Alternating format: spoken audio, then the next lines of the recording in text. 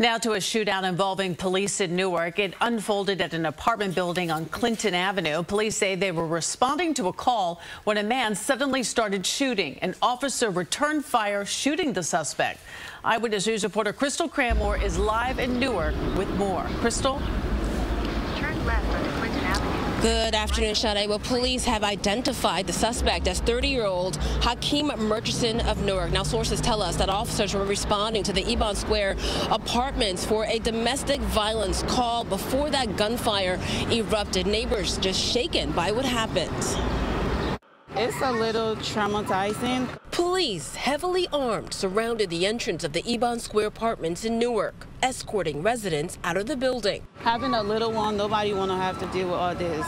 Hours earlier, a shootout between a man and police on the 3rd floor around 5 o'clock in the morning. Officers responding to a domestic dispute were in the process of arresting a 30-year-old man. Police say he resisted, opening fire twice, narrowly missing officers. An officer fired back, hitting the suspect. I didn't hear nothing. I was asleep. It's scary. And not just knowing I didn't hear anything, that's pretty scary.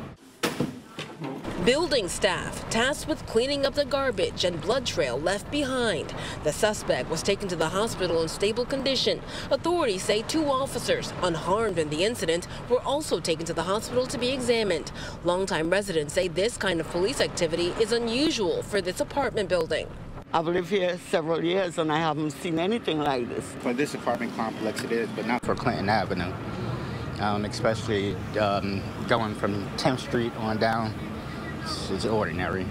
This couple lives a few doors down from where police say someone made the initial 911 call this morning. Esther and her husband are not familiar with their neighbors. They also did not hear the gunshots, sleeping just steps away from a firefight. The two are counting their blessings. Thank God we are not hurt or injured. And Hakeem Murchison is facing aggravated assault and weapons charges. Police are still investigating. Live in Newark, Crystal Cranmore, Channel 7 Eyewitness News. Thank you, Crystal. A number of developments